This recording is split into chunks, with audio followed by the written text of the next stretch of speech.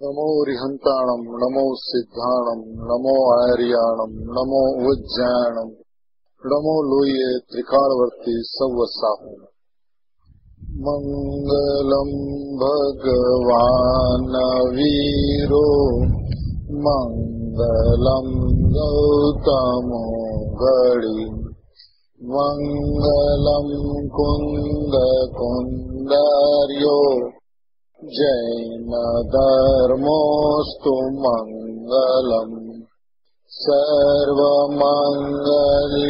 मांगल्यम सर्वकल्याणकारकम प्रदानम सर्वधर्माणम जैनम जयतु शासनम ओंकार बिंदु संयुक्तम नित्यं ध्यायन्ति योगिना कामदं मोक्षदं चैव ओंकाराय नमो नमः नमः समयसाराय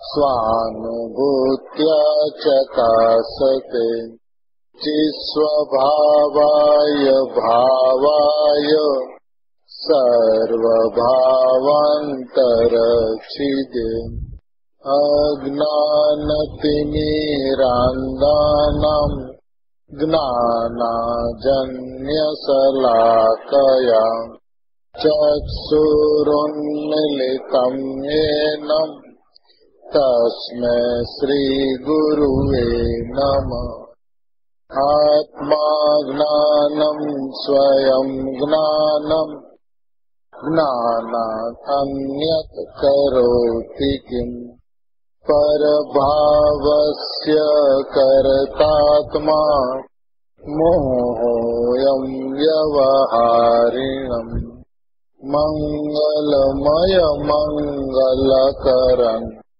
वीतराग विज्ञान नमो ताहि जाते भये हरिहंतादिमहान् ओम नमः सिद्धेभ्य नमः सिद्धेभ्य नमः सिद्धेभ्य।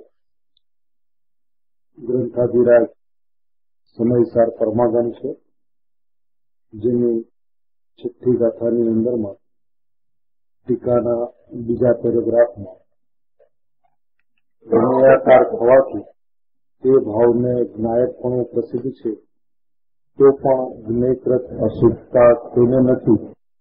તેના સંદર્ભની અંદરમાં જે ચર્ચા ચાલી રહી છે તે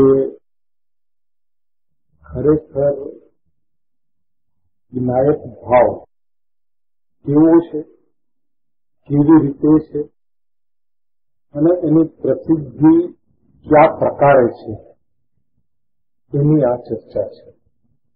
કારણ કે જે સમયે સમ્યક જ્ઞાનનો જન્મ થાય ત્યારે જે જ્ઞાયક ભાવની પ્રસિદ્ધિ જે છે તે પ્રસિદ્ધિ જ્યારે અનુભૂતિ થાય છે ત્યારે જ છે કે સદાય છે.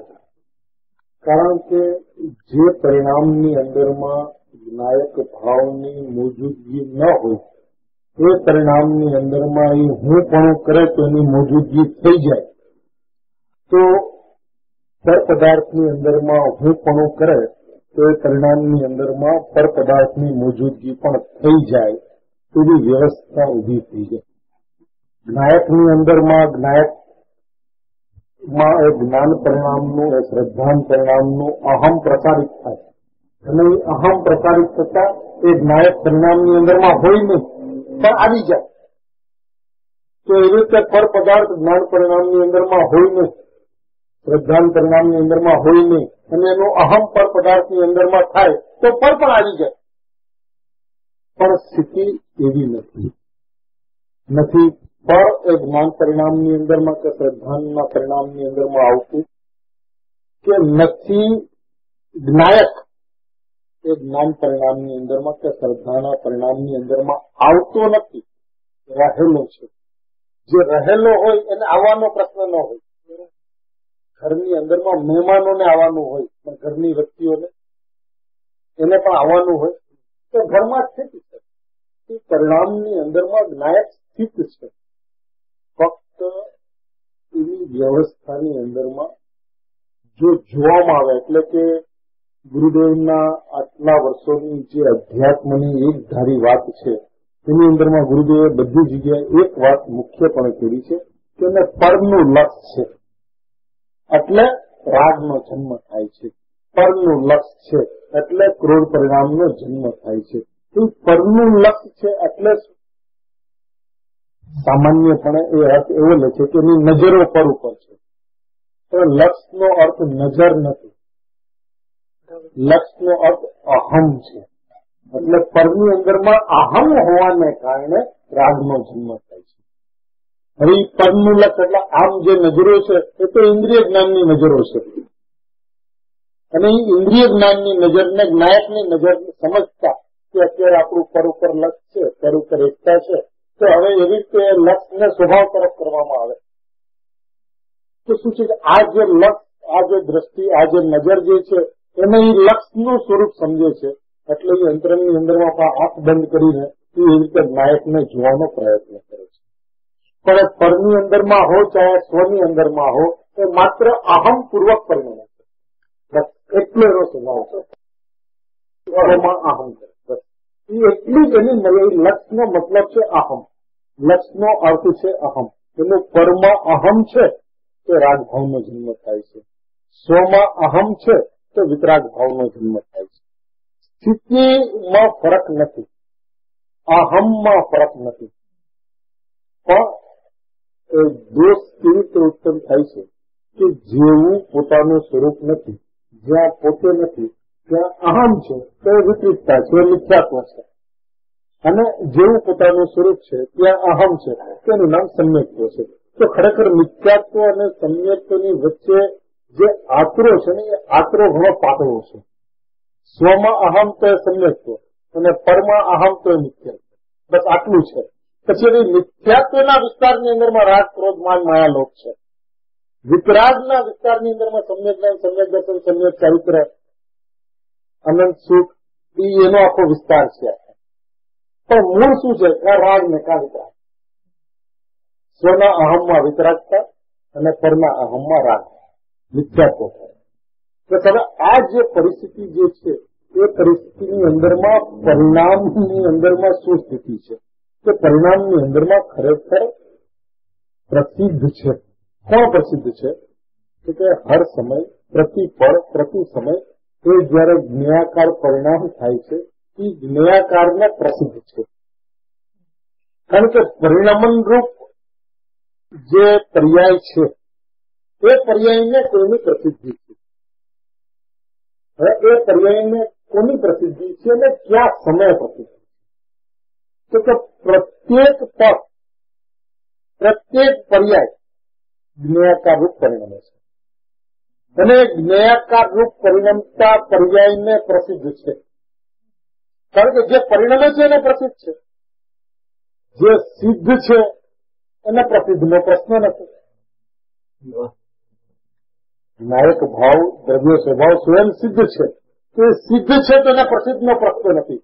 જે પરિણમે છે એને પ્રસિદ્ધનો પ્રશ્ન છે. એટલે કે જે પોતે પોતાથી સિદ્ધ છે, એટલે કે જે જ્ઞાયક છે, જે જ્ઞાયક એક ભાવ છે એને કોઈ પ્રસિદ્ધિનો પ્રશ્ન નથી. એ તો સિદ્ધ છે. અને પ્રસિદ્ધ કોણ છે? તો કે જે પરિણમે છે એને પ્રસિદ્ધ છે. જે સ્વભાવની અંદરમાં ટંકાયેલો છે અને એ સ્વભાવથી ત્રિકાળ અપરિણામી છે એને પ્રસિદ્ધિનો પ્રશ્ન નથી. પણ જેની અંદરમાં પરિણમન છે એને પ્રસિદ્ધિનો પ્રશ્ન નથી.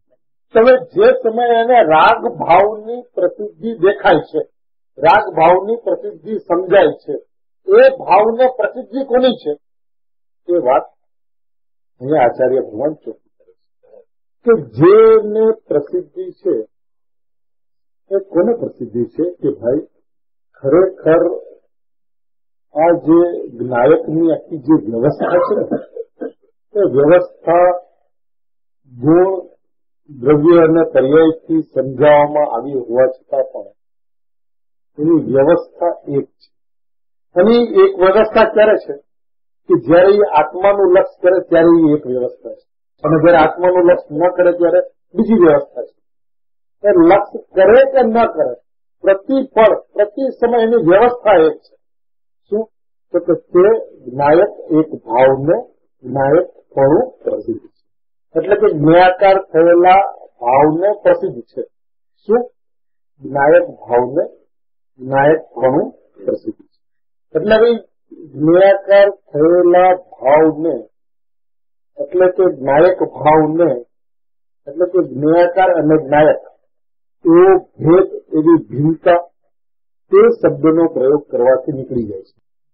જ્ઞાયાકાર થવાથી તે ભાવને, એટલે જે જ્ઞાયાકાર જે પરિણામ થયા છે તે જ્ઞાયક ભાવ છે. જો તે શબ્દ પ્રયોગ ન કર્યો ને તો ભિન્નતા ધોતક હોય, જુદાઈ ધોતક હોય.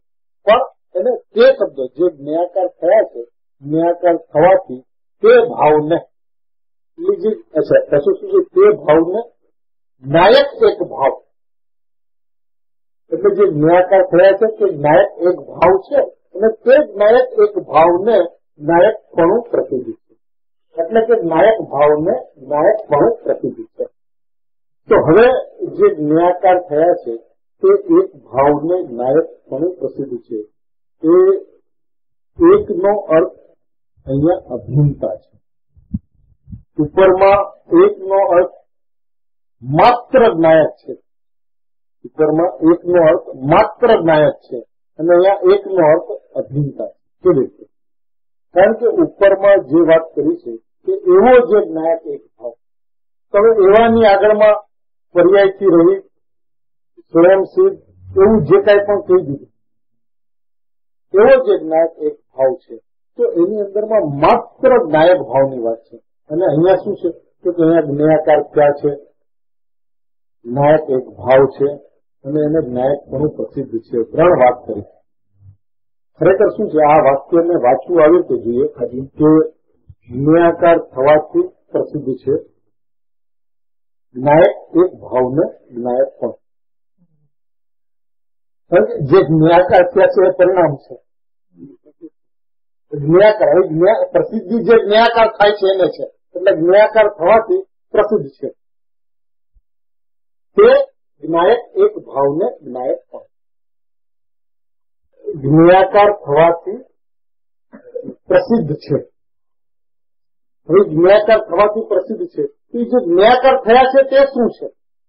તો પછી તે જ્ઞાયક એક ભાવ. જ્ઞાયાકાર થવાથી પ્રસિદ્ધ છે તે જ્ઞાયક એક ભાવ, એટલે જ્ઞાયાકાર થવાથી પ્રસિદ્ધ છે. એ જે પરિણામ ઘટક જે વાત હતી તે જ્ઞાયક એક ભાવ કહેતા, એ પરિણામ ભાવ. અને જ્ઞાયક એક ભાવને, હવે ભાવ શું છે?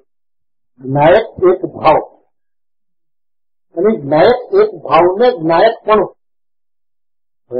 એક એવી અંતરની સ્થિતિ છે કે જે અહીંયા આચાર્ય ભગવાને ખોલી છે, તો એને થઈ એ શબ્દથી જોવા યોગ્ય છે. એ તેની અંદરમાં, નેની અંદરમાં, પણાની અંદરમાં એટલો મર્મ રહેલો છે કે તેની જગ્યાએ ને થઈ જાય અને નેની જગ્યાએ તે થઈ જાય તો આખી વ્યવસ્થા ફરમાઈ જાય.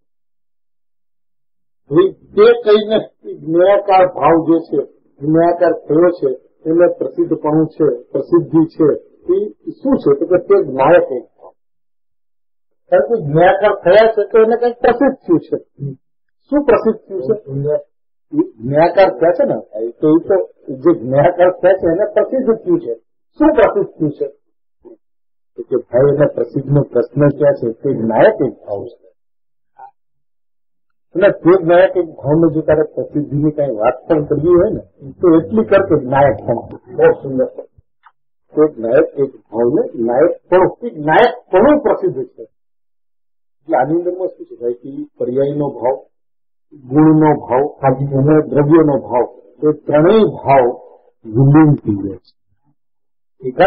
કારણ કે જો એવું ન હોય ને તો શું છે ભાઈ કે એની જે એકરૂપ જે સ્થિતિ જે છે તે પરિણામ ગુણ્યાકાર થયા છે ત્યારે પ્રસિદ્ધિને પ્રાપ્ત થાય છે. અને પ્રસિદ્ધિની અંદરમાં શું છે તો કે જ્ઞાયક ભાવ છે અને જ્ઞાયક ભાવને જ્ઞાયકપણું પ્રાપ્ત છે.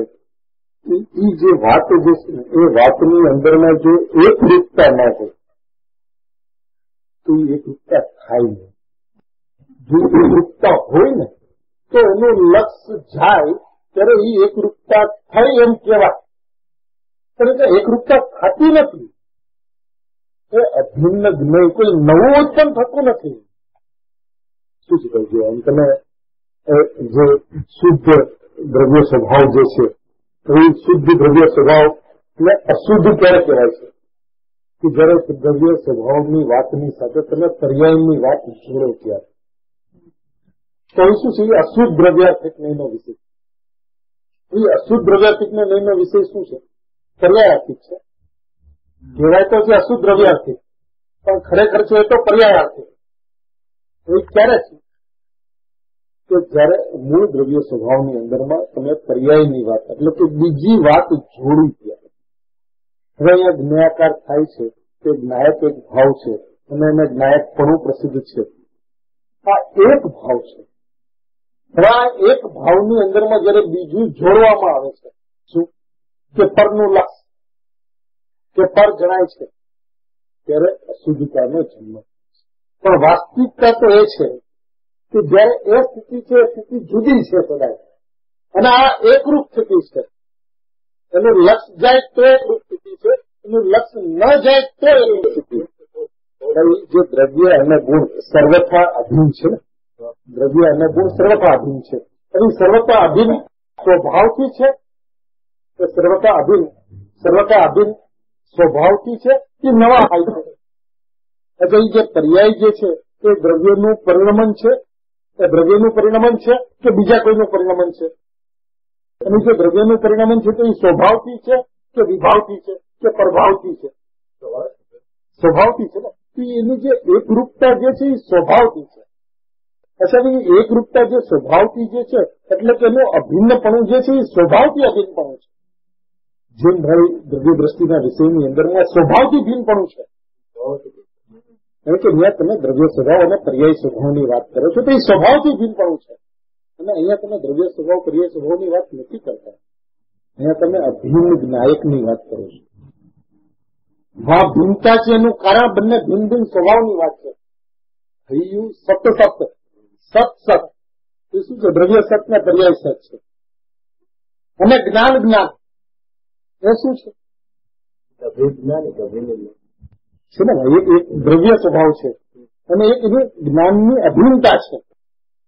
એનાથી તમારું હૃદય ધબકતું છે. તો જયારે આપ દ્રવ્ય સત અને પર્યાય સતની વાત કરો છો ત્યારે સર્વતા ભિન્ન જોઈએ છે. અને જયારે જ્ઞાનની આપ વાત કરો છો ત્યારે પરિણામ છે તે જ્ઞાયક છે. જો પરિણામ છે એ જ્ઞાયક છે તો પરિણામ છે જ્ઞાયક થાય છે. શું છે? એ અભિન્નતા, એ તાદાત્મ્યપણું એ સ્વભાવથી છે. એ તન્મયપણું સ્વભાવથી છે. હવે જે સ્વભાવથી જે છે એ લક્ષ કરવામાં આવે કે ન કરવામાં આવે એને સ્વભાવને એની સાથે કઈ સંબંધ નથી. એ જે અભિન્ન જ્ઞેય જે છે, હવે કોઈ અભિન્ન જ્ઞેય સ્વીકારો તો એ પર્યાય ગુણ દ્રવ્યને શું ફરક પડી જાય? તો અભિન્ન જ્ઞેય ન સ્વીકારો તો પર્યાય ગુણ દ્રવ્યને શું ફરક પડી જાય? તો સ્વભાવથી અભિન્નતાની વ્યવસ્થા છે. એ જે સ્વભાવથી જે અભિન્નતાની વ્યવસ્થા છે એ અભિન્ન છે.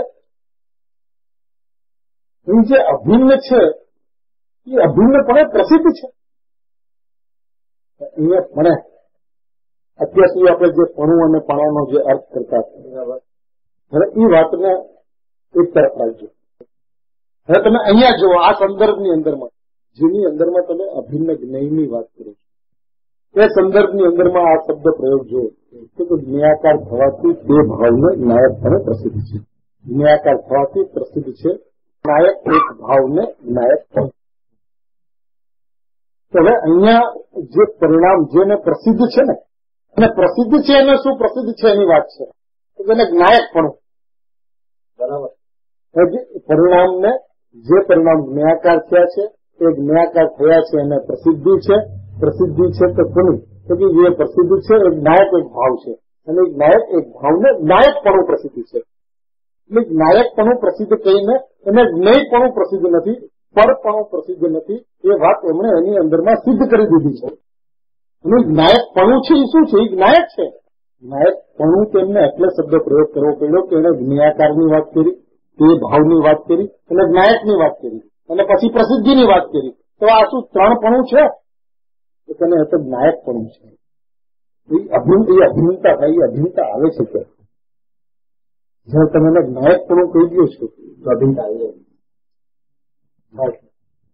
તમે જ્ઞાયાકાર કહો છો તો જ્ઞાયાકાર અને જ્ઞાનની ભિન્નતા દેખાય છે. અને જ્ઞાયાકાર ક્યાં છે?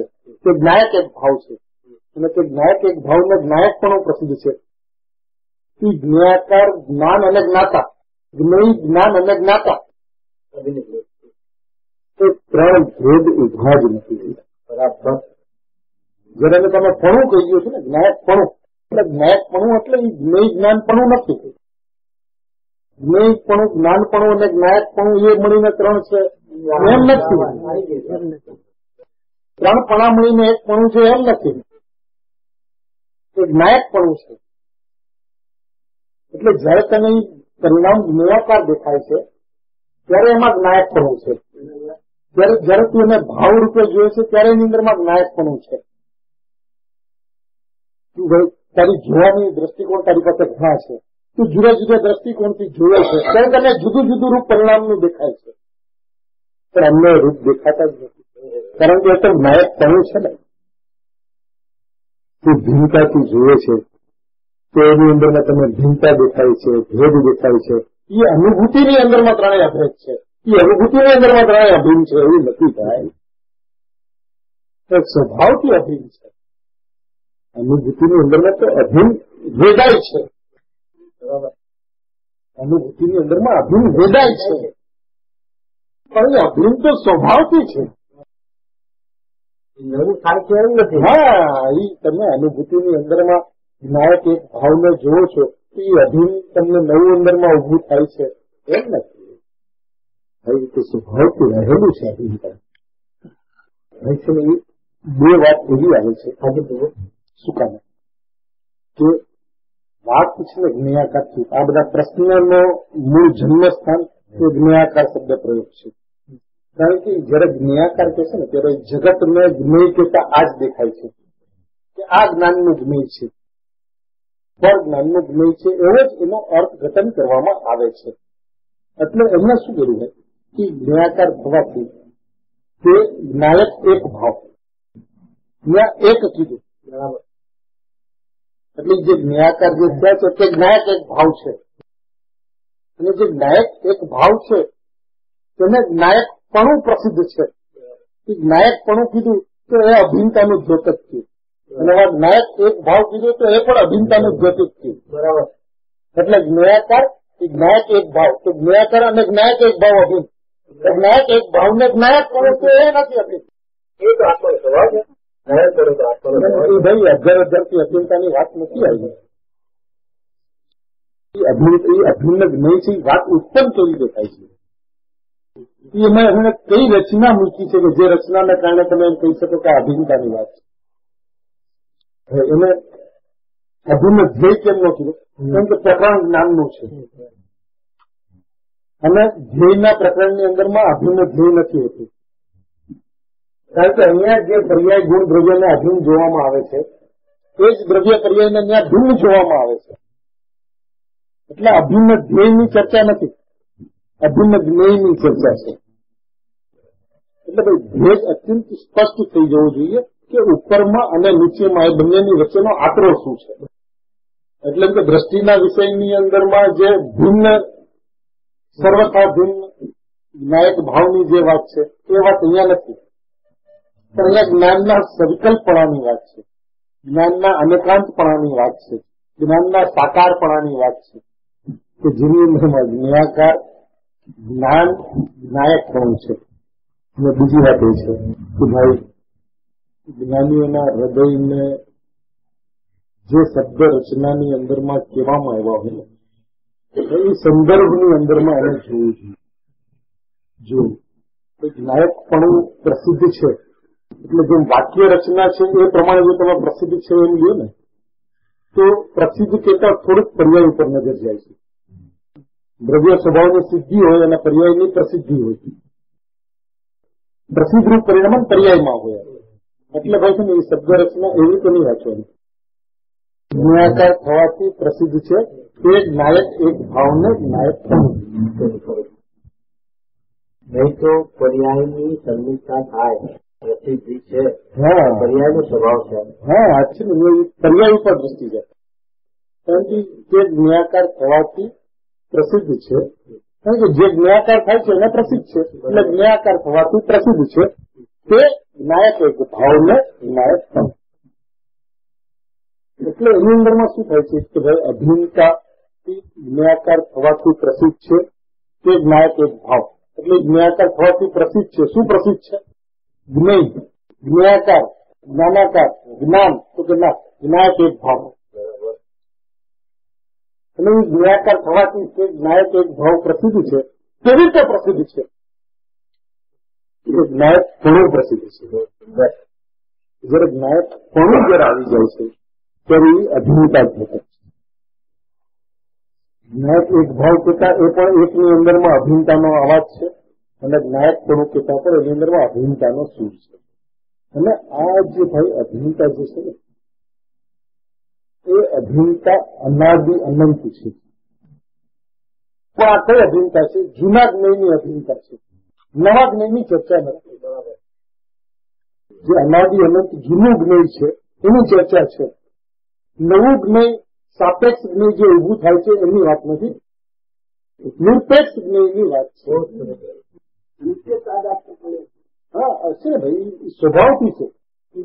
નિત્ય તાદાત્મ્ય નિત્ય તાદાત્મ્ય પણ અનિત્યપણે તાદાત્મ્ય સ્વીકારતી નથી. એ જે કઈ છે વિશેષની અંદરમાં છે પછી એટલી જે વાર્તા જે છે વિશેષમાં છે અનન્ય પડીને છે એની અંદરમાં એટલે જરૂરત છે કે જયારે આવું અભિન્નપણું જયારે બતાવી દીધું તો એ સીધો પ્રશ્ન એ ઉભો થાય છે કે જો આ ત્રિકાળ અભિન્ન જ્ઞાન છે સદા સૌ કોઈને તો શું આખી એક નાયક એક ભાવ અને નાયકપણું એ જે બધાને નાયક એક ભાવ એટલે કે જે જ્ઞાન ભાવ છે તે નાયકપણું છે. જ્ઞાકાર જે છે તે જ્ઞાન ભાવ છે અને જ્ઞાન ભાવ છે તે નાયકપણું છે. આવું જે તાદાત્મ્યપણું જે છે આવું જે અભિન્નપણું જે છે તે શું ખરેખર સર્વથા અભિન્ન છે? જેમ તમે શ્રદ્ધાની અંદરમાં સર્વથા ભિન્ન છે એમ કહો છો તેમ આ સર્વથા અભિન્ન છે. જ્ઞાનની અપેક્ષા દ્રષ્ટિની અપેક્ષા સર્વથા ભિન્ન છે. શ્રદ્ધાની અપેક્ષા સર્વથા ભિન્ન છે. તો ભલે શ્રદ્ધાની અપેક્ષા અભિન્ન ન હો પણ જ્ઞાનની અપેક્ષા એ જે અભિન્નપણું જે છે તે સર્વથા અભિન્ન છે. શું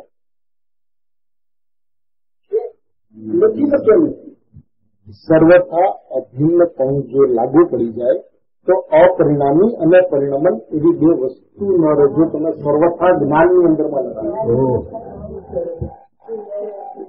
જ્ઞાનની અંદરમાં ક્યારે કદાપી સર્વથા લાગતી નથી. કારણ કે શ્રદ્ધાની અંદરમાં હંમેશા સર્વથા લાગે છે. બરાબર, હંમેશા સર્વથા લાગે છે. અને એ સર્વથા લાગે છે એનું કારણ એ છે કે સ્વભાવથી નિર્વિકલ્પ છે અને જ્ઞાન સ્વભાવથી સવિકલ્પ છે. તો જે સ્વભાવથી સવિકલ્પ હોય એની અંદરમાં એકાંત ન આવે, એની અંદરમાં સર્વથા ન આવે. બરાબર, એની અંદર એનું સાકાર પણ આવે. તો જેની શ્રદ્ધાથી સર્વથા ભિન્ન છે જ્ઞાનથી સર્વથા અભિન્ન છે તો તેમાં અભિન્ન નથી.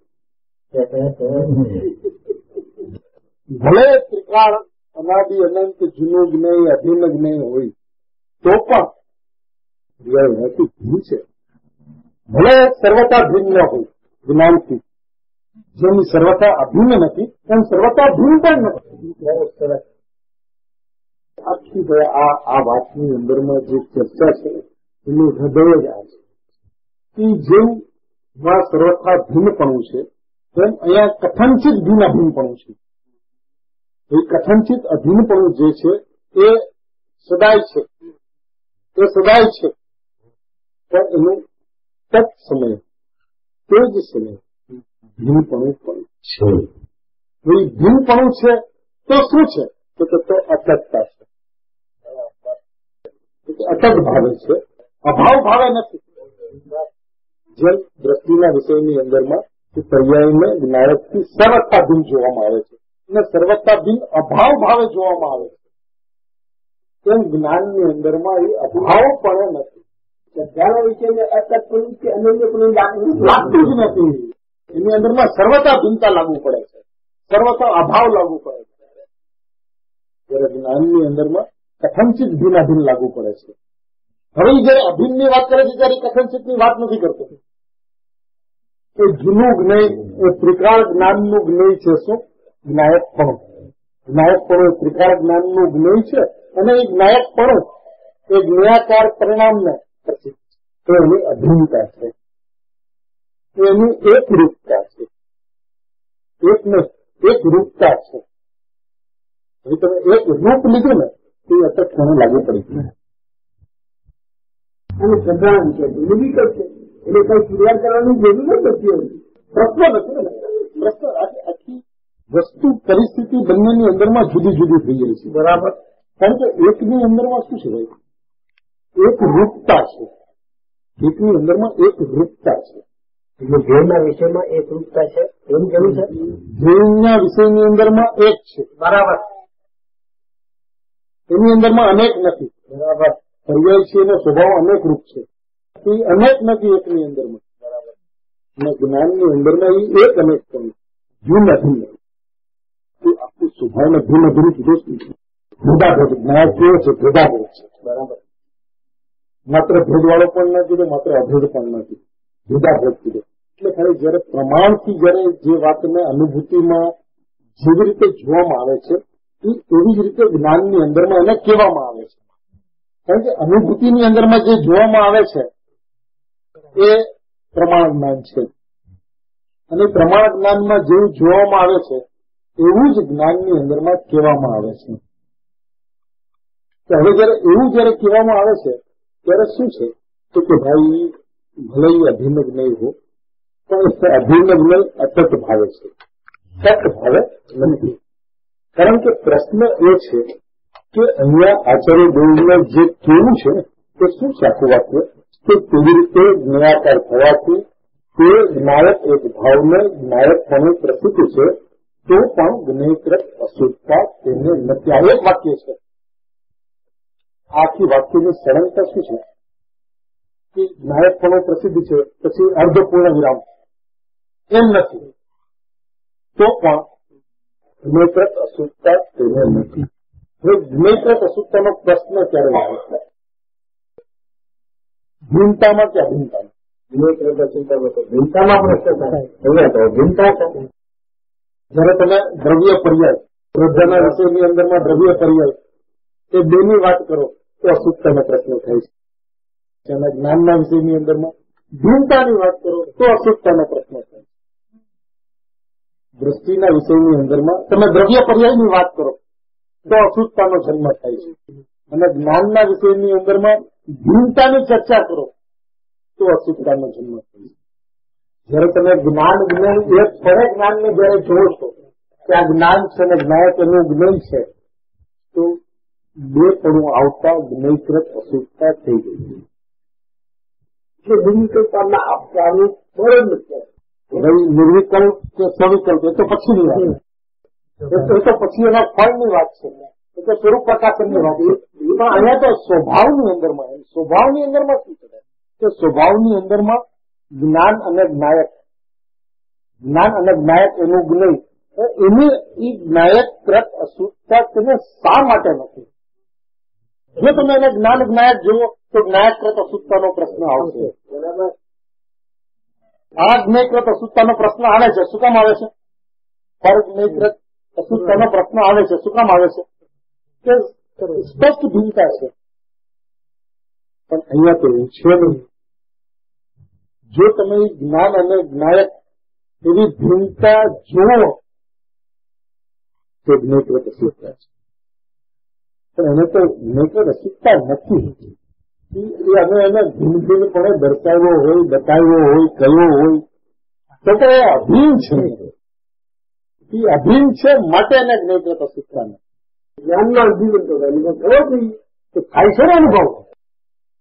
જે પરિણામને અભિન્નતા કહેવામાં આવે છે ત્યાં પરિણામને જે જ્ઞાકાર થયા છે એ પરિણામ, અને એ પરિણામને જ્ઞાયકનો અનુભવ છે. અને અનુભવ કરવો ક્યાં છે ને અનુભવમાં આવી રહ્યો છે. લક્ષ નથી એટલે આનંદ નથી હોતો. એ આનંદનો પ્રસંગ, એ આનંદનો પ્રશ્ન લક્ષની સાથે છે. વેદનનો પ્રશ્ન લક્ષની સાથે છે. અનુભૂતિનો પ્રશ્ન એના સ્વભાવની સાથે છે. પરિણામની અંદર એની અનુભૂતિ છે. એ અનુભૂતિ એના સ્વભાવની છે ને. અનુભૂતિ સ્વરૂપ ભગવાન આત્મા. એ ભગવાન આત્માને અનુભૂતિ થાય એવું નથી. એ અનુભૂતિ તો એ ભગવાન આત્માનું સ્વરૂપ છે. એ અનુભૂતિ કરવાનો પ્રયત્ન તો અનુભૂતિ સ્વરૂપ ભગવાન આત્માનો અસ્વીકાર છે. એ માત્ર ભગવાન આત્મા નથી. એ અનુભૂતિ સ્વરૂપ છે. કારણ કે એ તો જ્ઞાયકપણું પ્રસિદ્ધ છે. એ જ્ઞાયકપણું પ્રસિદ્ધ છે. એ જ્ઞાયકપણું એ ભગવાન આત્મા છે. અને ભગવાન આત્મા કેવો છે તો કે પ્રસિદ્ધ છે. એ પ્રસિદ્ધ છે એટલે એ અનુભૂતિ સ્વરૂપ છે. એ અનુભૂતિ સ્વરૂપ ભગવાન આત્મા પ્રસિદ્ધ છે. સ્વભાવની વ્યવસ્થા શું છે? એ તો ભાઈ એ સ્વભાવની વ્યવસ્થા તો સમજી આવી કે જે વ્યવસ્થાની અંદરમાં એ અનુભૂતિ સ્વરૂપ ભગવાન આત્મા, માત્ર ભગવાન આત્મા એમ નથી. એ અનુભૂતિ સ્વરૂપ ભગવાન આત્મા છે. એ અભિન્ન જ્ઞેય પણ એ જ્ઞાયક અનુભૂતિની અંદરમાં આવી રહ્યો છે. એ જ્ઞાયકાર થયા છે પણ એ થવાના પરિણામની અંદરમાં હોવાની વ્યવસ્થા છે. અનુભૂતિ હોવાની વ્યવસ્થા છે. અનુભૂતિ થવાની વ્યવસ્થા નથી.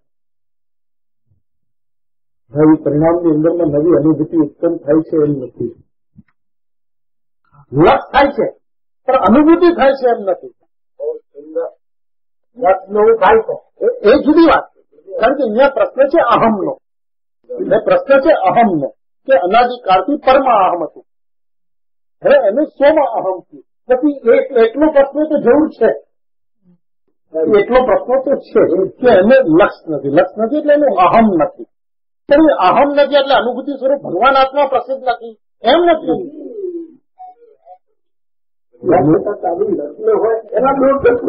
એમાં એ અનુભૂતિ સ્વરૂપ ભગવાન આત્મા શું કરે? એ ભગવાન આત્મા તો અનુભૂતિમય છે. અભિન્નપણું છે ને, એ અભિન્નપણું છે. એ પરિણામની અંદરમાં એ અનુભૂતિ સ્વરૂપ ભગવાન આત્મા પ્રસિદ્ધ છે, મોજૂદ છે, પ્રત્યક્ષ છે. એટલે એનું સ્વસંવેદન નથી થતું. એનું કારણ માત્ર લક્ષ છે. ત્યારે અનુભૂતિને ઉત્પન્ન નથી કરવાની. સ્વરૂપ જ છે. હા, અનુભૂતિ તેનું સ્વરૂપ છે. કરવાની વાત નથી. અનુભૂતિ કરવાની વાત નથી. સમ્યક જ્ઞાને કોઈ કરવાની વાત નથી. કે જ્ઞાનનું સ્વરૂપ એવું છે કે એમાં અનુભૂતિ હો. એનો સ્વભાવ છે. એ અનુભૂતિ રૂપે જ જ્ઞાન પરિણમે.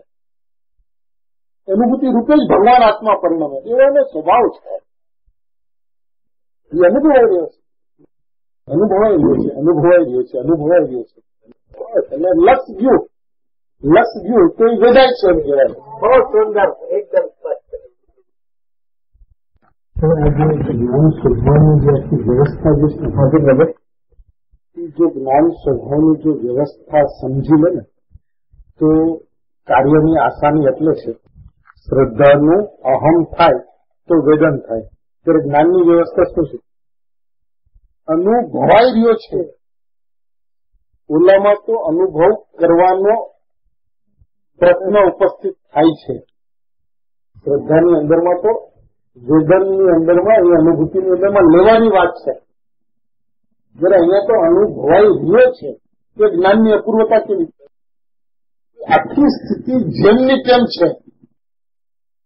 જ્ઞાન નાયક પરિણામની અંદરમાં મોજૂદ છે. એને અનુભવવાનો પ્રશ્ન નથી.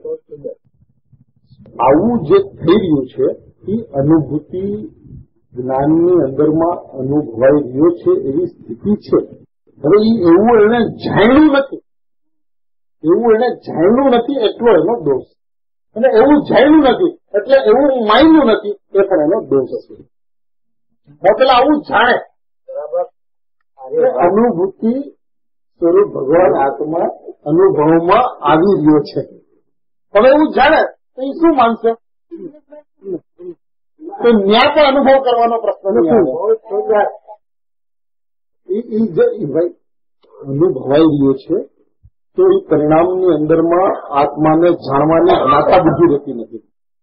અને એવું અનુભવાઈ રહ્યો છે એવું જયારે સ્વીકાર કરે છે ત્યારે શ્રદ્ધા શું સ્વીકારે છે? હું જ્ઞાયક છું, હું જાણનાર છું. અત્યાર સુધી એને હું શરીર છું. એનું કારણ શું હતું? કે અનુભૂતિ સ્વરૂપ ભગવાન આત્મા અનુભવાઈ રહ્યો છે એ અભિન્ન જ્ઞેયપણે અનુભવાઈ રહ્યો છે એવું જ્ઞાને જાણ્યું નહોતું. બરાબર બરાબર. એવું જ્ઞાને જાણ્યું નહોતું તો એ મિથ્યા જ્ઞાન હતું, અને એવું જ્ઞાને જાણ્યું નહોતું તો શ્રદ્ધા એવું માન્યું નહોતું તો મિથ્યા દર્શન હતું. તો હવે જ્ઞાને એવું જાણ્યું, વિકલ્પાત્મક સ્થિતિની અંદરમાં પણ એવું જાણ્યું કે અનુભૂતિ સ્વરૂપ ભગવાન આત્મા અનુભવમાં આવી રહ્યો છે. કેવી રીતે? તો કે અભિન્ન જ્ઞેયપણે અનુભવની અંદરમાં આવી રહ્યો છે. તો એને જાણવાનો પ્રશ્ન નથી, એને અનુભવવાનો પ્રશ્ન નથી. તો જ્ઞાતા બુદ્ધિ છે. અને જે અનુભવાઈ રહ્યો છે તો એ અનુભવ કરું એ વાત ઉભી રહેતી નથી. તો ત્યાં જ્ઞાતા બુદ્ધિ ચાલી ગઈ છે. એટલે ભાઈ એ જે સ્થિતિ જે છે તો સ્થિતિ શ્રદ્ધાની સ્થિતિ તો એટલે ધન્ય છે કે એ જ્ઞાનની જે સ્થિતિ છે એ સ્થિતિને માનતા એ આનંદને વેદે છે. જ્યાં સુધી શ્રદ્ધા અહમ નથી કરતી ત્યાં સુધી આનંદના વેદનનો પ્રશ્ન નથી. એટલે શ્રદ્ધા તો એટલે ધન્યવાદને પાત્ર છે કે અહમ કરે છે, એ અહમ સ્થાપે છે, એ હુંપણું સ્થાપે છે, માટે આનંદ વેદાય છે. અને જ્ઞાન એટલે ધન્યવાદને પાત્ર છે કે જ્ઞાન કે જે મારે કઈ જાણવાનું જ નથી, મને તો એ જણાઈ રહ્યો છે, મને તો એ અનુભવાઈ રહ્યો છે. એ જ્ઞાને એવું સમ્યક જાણ્યું તો શ્રદ્ધાએ એવું સમ્યક માન્યું. આવું જે સમ્યક જાણવા પણ છે એ પેલા નિર્ણયાત્મક સ્થિતિની અંદરમાં, એટલે કે વિકલ્પાત્મક સ્થિતિની અંદરમાં આવો નિર્ણય થવો જોઈએ. અને ભાઈ જ્ઞાન ચોખ્ખું કેવી કરતું કે એને જે સમયે અભિન્નતા સ્વીકારી એ સમયે ભિન્નતાનો અભાવ ન જોયો. જયારે અભિન્નતા સ્વીકારી ત્યારે ભિન્નતા નથી એમ નથી, એને ગુણ પણ રાખ્યું આ રીતે, પણ અભાવ ન જોયો. જો શ્રદ્ધા અભાવ જોવે છે, જો જ્ઞાન અભાવ જોવા માંડે,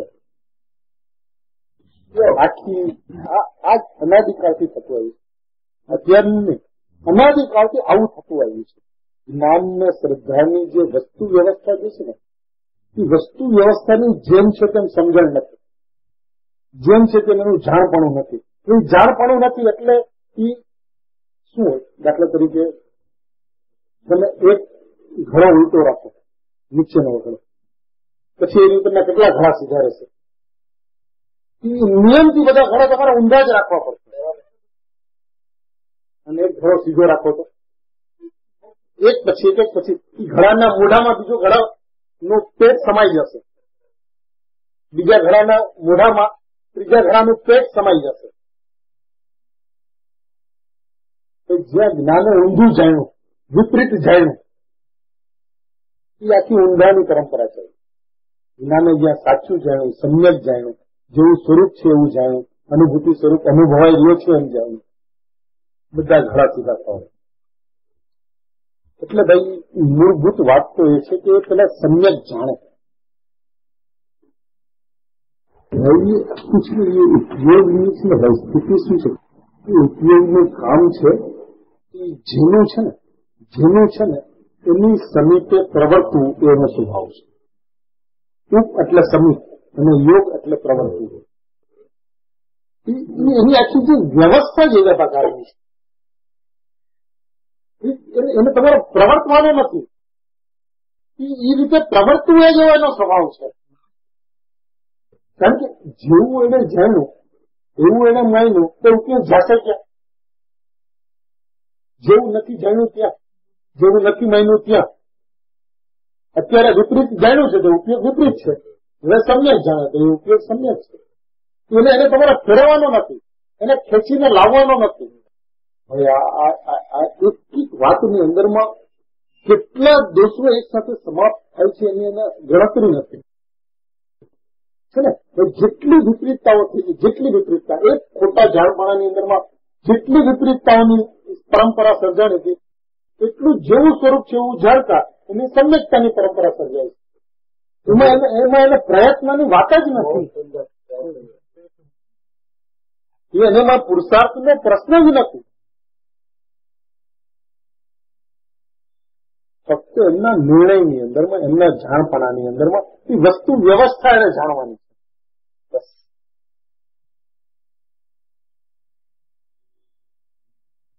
એક ગજબની જ્ઞાયકની વ્યવસ્થા છે.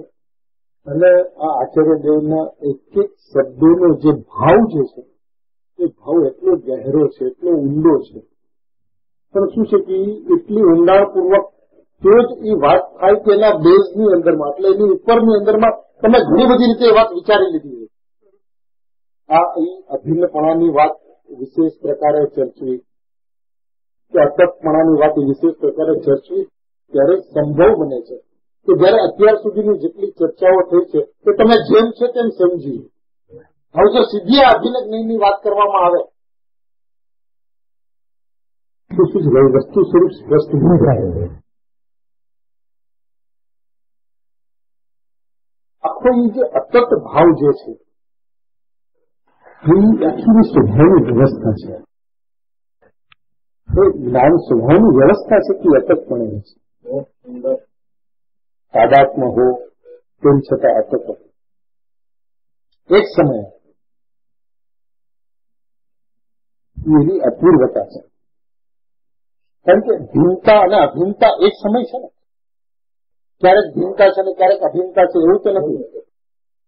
જો એવું હોય ને તો ક્યારેક અતત હોય ને ક્યારેક તાદાત્મા હોય, પણ એ એક સાથે ભિન્નતા અભિન્નતા છે, એક સાથે તાદાત્મા, એક સાથે અતત છે. એમાં વાંધો શું? ભિન્નતા અભિન્નતા એક સાથે છે ને એક સમયની અંદર. જે સમય કથનથી અભિન્ન છે સમય એ તપ છે, અને જે કથનથી ભિન્ન છે એ અતત છે. કથનથી ભિન્ન છે એ ભિન્નતાની અપેક્ષા છે, અને ભિન્નતાની અપેક્ષા છોડીને પણ જે સમયે અભિન્નપણું છે એ જ ભિન્નપણું છે. તમે કથનથી ભિન્નતા એટલે જે વિશેષ પર્યાયની ખાલી વાત લઈ લો એમને, જે સમયે એ અભિન્ન છે એ જે સમયે ભિન્ન છે.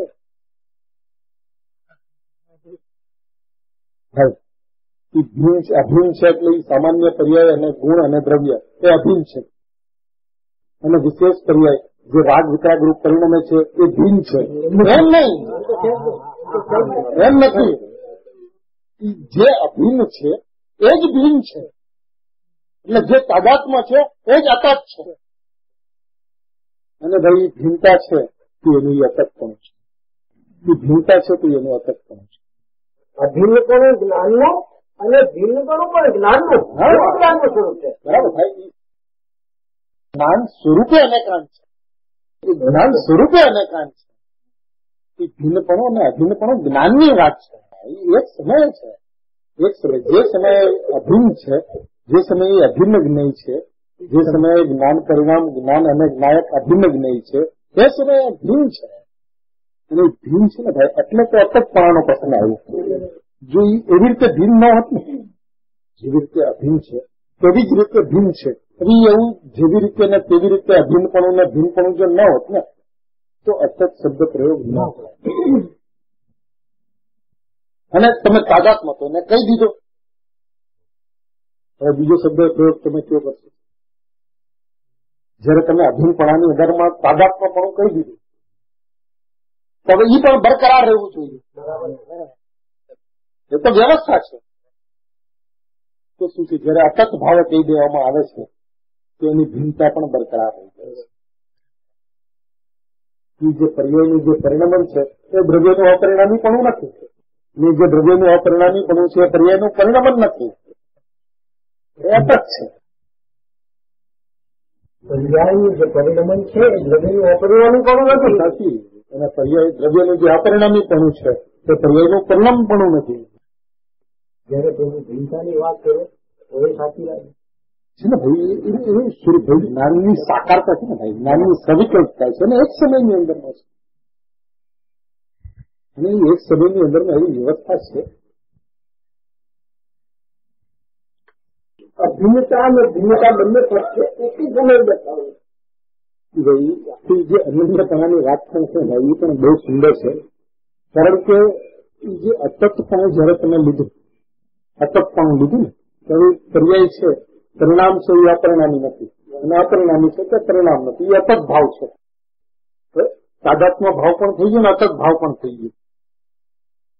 હવે પ્રશ્ન એ છે કે જો એ અતત ભાવે છે તો એક તરફથી અભિનિગ્નયની વાત કરવી, બીજે તરફથી અતત ભાવની વાત કરવી, તો સરવાળે સમજવું છે. કારણ કે ભાઈ વાત તો છે ને સ્વરૂપ પ્રકાશનની છે. આખી ચર્ચાનો હેતુ સ્વરૂપ પ્રકાશન છે.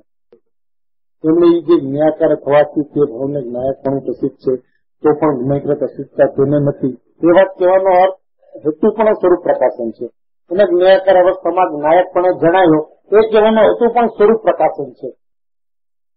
તમારી વાત તો સ્વરૂપ પ્રકાશનની અંદરમાં આવીને ઉભી રહેવી જોઈએ. હવે એક તરફથી તમે એને તાદાત્મ્ય સંબંધ કહો અને તે જ સમયે એને અતત પણ કહો, એક તરફથી એને અભિન્ન પણ કહો અને એ જ સમયે એને ભિન્ન પણ કહો, તો છે એ વાત જે છે તે આખી અનન્યપણાની જે વાત જે છે એની અંદરમાં આખા ભેદો, આખી આત્માની જે યશગાન ગાથા જે છે એ અનન્યપણાથી આખી પૂરી થઈ જાય છે. જ્ઞાનને પડખેથી, જ્ઞાનની મુખ્યતાથી, જ્ઞાન સ્વભાવે, માત્ર જ્ઞાન સ્વભાવે નહીં, જ્ઞાનમય દ્રવ્ય એ દ્રવ્ય સ્વભાવે એ અનન્યની વાત લેવાથી આખી એની યશગાન ગાથા જે છે એ પૂરી થઈ જાય છે. સમતા પ્રવાહ વહાવતી રાગારી વિકલ્પ તોરી કે માં સરસ્વતી પ્રતિભાવ વંદન દ્રષ્ટિ નિજને જોરી કે માં સરસ્વતી પ્રતિભાવ વંદન દ્રષ્ટિ નિજને જોરી કે. વિદયનાથ સિમંદર ભગવાન જય હો. શાસન નાયક મહાવીર ભગવાન જય હો. પંચ પરમેશ્વરી ભગવાન જય હો. દેવ શાસ્ત્ર ગુરુ ભગવાન જય હો. પરમ કૃપાળુ અનંત ઉપકારી શ્રી સદગુરુ દેવનો જય હો. નિજ કારણ સમયસાર ધ્રુવાત્મ દેવનો જય હો. વાદ સાંગ જીનવાણી નાથનો જય હો.